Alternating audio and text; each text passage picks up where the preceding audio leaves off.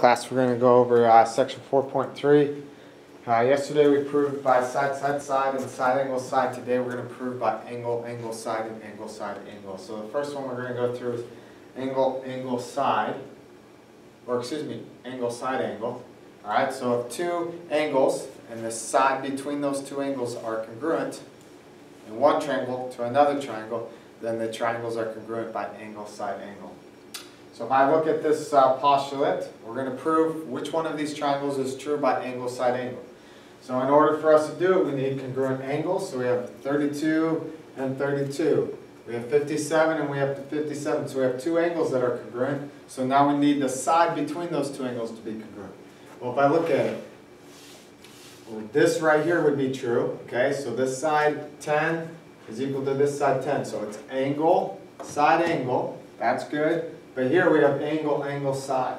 So we can't use angle, side, angle for this one. So we wouldn't use this one. Check this one out. 57, 57, 32, 32, 10, and 10. So we have angle, side, angle as well. So my two triangles that would be congruent would be ABC, this triangle here, and then OMN would be congruent to one another. Our other one is angle, angle, side. So if we have two angles that are congruent and the non-included side, then we can prove it true by angle, angle, side. So we go here. We want to prove. How can we prove that the triangle SRP is equal to QRP? How can we prove this triangle is equal to that triangle? Well, let's go through the information given to us. So first, angle S is equal to angle Q. So we mark that. These two angles are congruent. Then we say RP bisects SRQ. So RP, this line here, bisects SRQ, this angle. So what does that mean? If it bisects, it means it cuts in half. So those angles are congruent. So if you look at it, right now we have an angle, angle. Now, is there any other angle that we could prove congruent or another side that we could prove that's congruent? Well, if you look at it, and so we'll go through our given. How do I know that this stuff is true? It's given to me. So, again, how do I know that SRP is equal to QRP? Well, it's the definition of an angle bisector. So now if I look at it, I have side or angle, angle. If I look at, see this side right here, PR and PR? How do I know that PR or RP is equal to RP? Well, that's the reflexive property at play. So now I have angle, angle, side. So now I can prove that triangle SRP is equal to triangle QRP by angle, angle, side.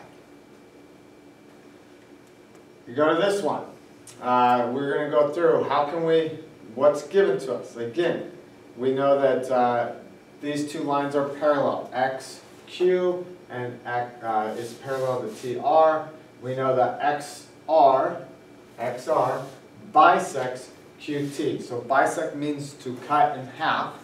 So we know that part is equal to that. We said our lines are parallel, so we mark that. So now we go through. Again, we start with what's given to us. It bisects it, so we know that that's true. How would I know that angle Q is equal to angle T? Well, if I have two parallel lines, so again, look at parallel lines. Right? What type of angles are those? Those are alternate interior angles. So we know that they're true. They are good by alternate interior angles. Next, how do I know that QM is equal to MT? Well, they bisect each other, so that would be the definition of an angle or a bisector. All right? And then lastly, so we could choose a lot of things, but X and Q, how do I know that this angle and this angle are equal? Well, if they cross and they're opposite of each other, those are vertical angles, so we could say that it's vertical. So if you look at it, we have if we went here, we have angle, angle, and then we went side. So we go, it's true by angle, side, angle, or angle, angle, side. You could do it a couple different ways. We proved it true, this angle, and a side. We went this angle, and a side. So angle, side, angle, angle, side is actually what I changed that to. So that is our two proofs for today. So we have angle, side, angle, where our side that's included is between our two angles, and angle, angle, side, where the side is not included between those two angles.